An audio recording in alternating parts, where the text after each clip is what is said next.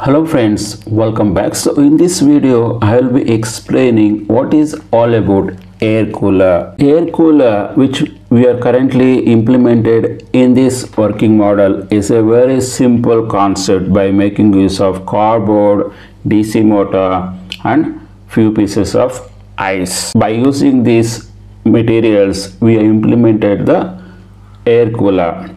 The concept is very simple here. We wanted to cool the air by making use of the ice within this air cooler.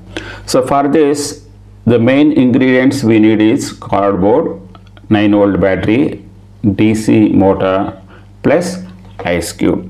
If you have these items, definitely we can build a mini air cooler, and we should also require certain insulation tape because we wanted to attach the cardboard. If you have glue gun, we can do that as well.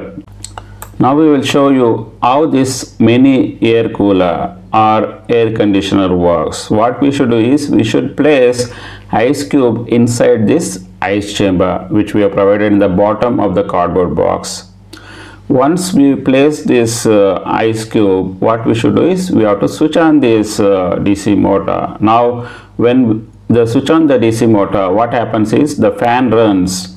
The air cools as it passes over the ice and exits the air duct. This fan, so we will get cooled air out of this air cooler. This is how the entire air cooler really works.